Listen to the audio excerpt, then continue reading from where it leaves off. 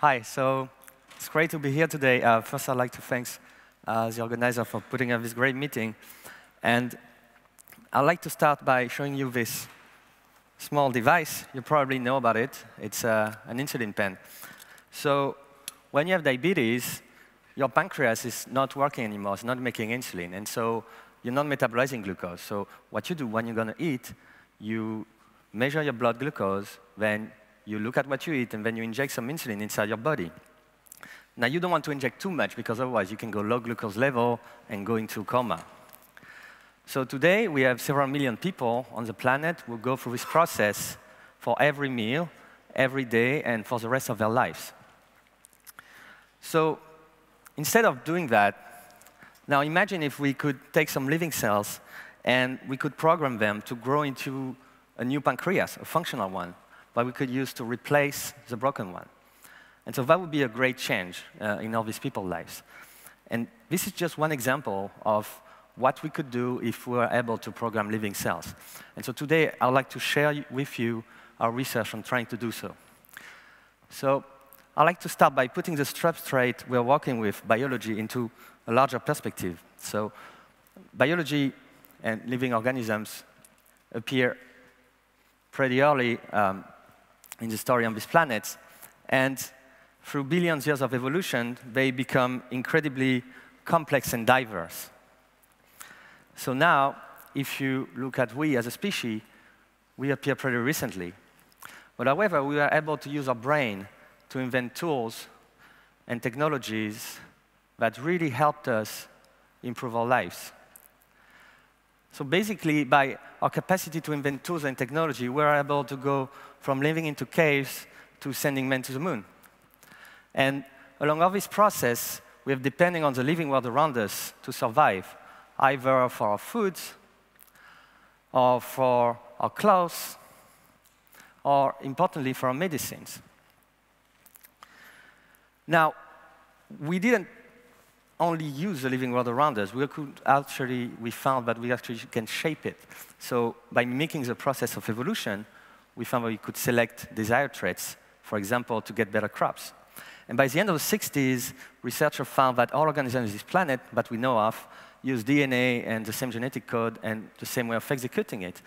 And at the same time, at the beginning of the 70s, researchers find a way to cut and paste this DNA. And so the reason, hey, is the code is the same. If I take one species, I take a gene and I put it into another, then this should work. And indeed, thanks to genetic engineering now, instead of taking insulin from pigs or growth hormone from cadavers, we actually pasted this gene into microbes, and now we just brew them. And today, we're even capable of pasting more genes to make more complex molecules. So that was a great achievement, and that changed a lot of things. But you can see we're really far away from the complexity we can see in nature, actually. So how do living organisms can achieve such complexity? And basically, to do that, they compute. So you can see here, this cell from your immune system is actually pursuing a bacteria, and it's actually capable of sensing it, following and changing its direction until it finally destroys. So there's some decision-making going on here. There's some computation. Another example is during development, when you go from an egg to a full organism, you follow a very precise series of steps. It's like a computer algorithm. Biologists call it a developmental program. So today, we are really far away of being able to program such complex behavior inside living cells. But we can imagine what we would like to do if we could. So as I said, instead of using insulin for diabetes or making dialysis for kidney failure, you could actually program cells to develop and grow different kinds of functional organs that could replace the broken ones. That's something we'd like to do. Another example is when you have cancer. You have some bad cancer cells and some good cells inside your body. And you use chemotherapy, and you basically destroy your cancer cell, but you also attack the good ones. So instead of doing that, which is pretty brutal, can we actually take a cell and program it to search and destroy specifically cancer cells? So now you can see the capacity to program living cells can really make a lot of changes in the way we live. So how do we do that? How do we program living organisms and living cells? So first, we have to look at natural living system compute. So basically, cells that use these hugely complex networks of protein, which are interacting together and then being shaped by billions of years of evolution. So they're not made for us to understand or even to engineer. It's really hard. So can we find a way to actually make artificial networks of biological molecules that allow us to program living cells in a way we understand? And it turns out something we know very well how to program are computers. So computers, we know this very well how to do it. So can we use concepts from computer science, from electronics, to program living cells? So if we want to do that, first we need to look at computers operate. And as mentioned previously, in computers, you use binary numbers, 0 and 1, 2 states. And this has been a very successful framework for more than 200 years. So we know how to use that. So the question is, how do we write a 0 and a 1 into living cells? So I started this work when I was in the lab at Drew Endy at Stanford. And what we did use this enzyme, they call integrases. And they recognize a specific sequence on the DNA, these small triangles here. And what they do is that the integrase, they bind to the DNA, and then they flip the sequence, which is in between the sites. So here, in between the sides, you have this arrow, which is pointing the way toward genes should be expressed. So here it's pointing toward the green fluorescent protein, and the cells are green. Now, I can add a chemical to the cells are going to make the integrase, and integrase go to the DNA, flip the DNA in between, and now you can see the arrow is pointing toward the red fluorescent protein. So the cells are red. So now this is interesting. We have this digital device. We have 2 states, like a 0 and a 1. So now we can compute within living cells. So how do we do that? Well, we go back to computers. And to program computers, we basically use logic gates, Boolean logic gates. So this gate, they respond to 2 inputs, and they give an output according to the logic function. So an example is an AND gate, where you're going to have an output only the 2 inputs are high. So then you take this logic gate, you combine them in different manners to make more complex computation. Physically, these gates, they are built using transistors. So in a transistor, you have this control signal here, which controls the flow of current through the wire. And to make a logic gate, for example, an AND gate, you can put 2 transistors and put them in series, and you need to have control signal A and control signal B for the current to flow through. So the question is, can we actually build a transistor operating in living cells, and what would be our biological current? So now if we turn into biology, inside your cells, you have your DNA, and you have this enzyme. It's called RNA polymerase, and it's constantly sliding along the DNA.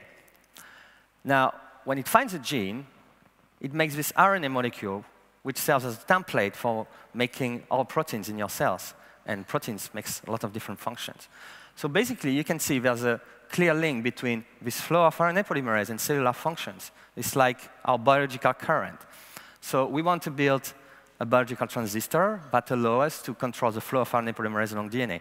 And because this process is called transcription, we're going to call it a transcriptor. So now, how do we do that?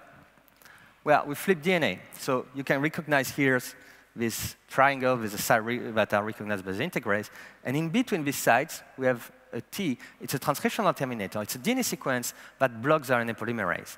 So in this state, the polymerase runs through the DNA, but it's blocked by the terminator. It cannot reach the gene and express it. Now, I add a chemical to the cells. The integrase goes on and flip this terminator. And what's interesting, this is an asymmetric terminator. So it works only one way. Now you flip it, it's inactive, and the polymerase can go through and now express the gene, makes RNA, makes protein, makes function. So we have a genetic switch here, and like a transistor in electronics, it's capable of amplifying signals. So now we can make logic gates. So for example, to make an AND gate, I put 2 transcriptors in series with 2 different terminators. On the DNA, they're controlled by 2 different integrases. And now you need to flip both terminators for the polymerase to go through. So we have a fluorescent protein, and you can see the cell only glow when you have signal A and signal B. So that's an AND gate. Now we can do other gates. We can do XOR, exclusive OR, where you have an output, only the 2 inputs are different. And here's a bit different. We place this terminator between 2 pairs of sites, and that when we express one enzyme or the other, you flip the terminator, the gene is on. But when you express both enzymes now, the terminator go back to this original place, and the gene is off again. And you can see the cells, they're just glowing exclusively if you have signal A or signal B. Now, we made several other logic gates. We call them Boolean integrous logic gates or Bill gates, and we put them in the public domain so that people can reuse them and improve on them. So now we have these tiny amounts of computation working in living cells. We have some signal amplification. So what can we do with this? So I started my lab last year at the Centre for Structural Biochemistry in Montpellier, France, and our goal is to use this cellular computer for diagnosis.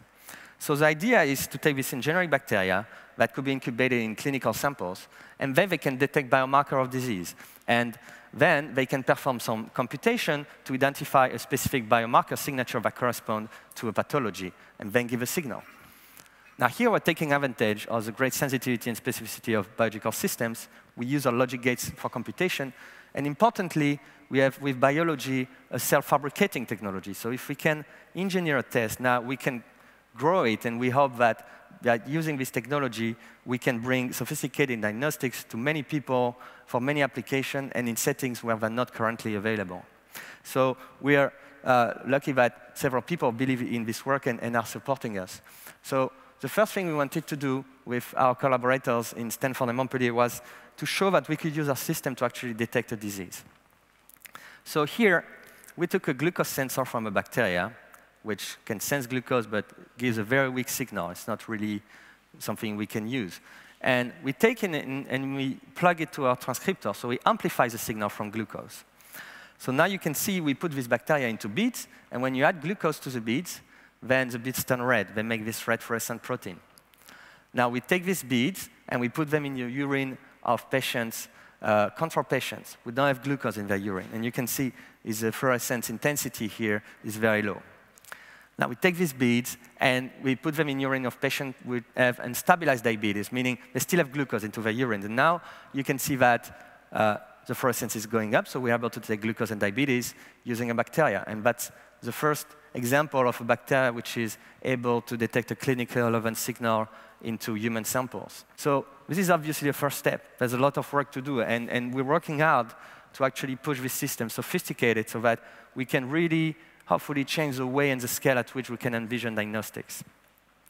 What we hope also is that beyond diagnostics, our work will have several ramifications in different fields of healthcare. By enabling the programming of living cells, we could use these systems for in vivo diagnostics, or making cellular therapies, or also engineering the microbiome, the good bacteria that live inside us and that we think we can harness to fight several diseases. So this is just one example of how the ability to program living cells can really make profound changes. And now we're developing this new technology and bringing it to many species so that we're making the living world around us programmable. So we're doing that right now very fast. This is happening in universities, this is happening in the industry, and it's also happening in the public. You have students engineering biology, and we also have the do-it-yourself bio movement, garage biology, where citizens, not scientists, are engineering biological systems to solve practical problems and potentially improve our lives.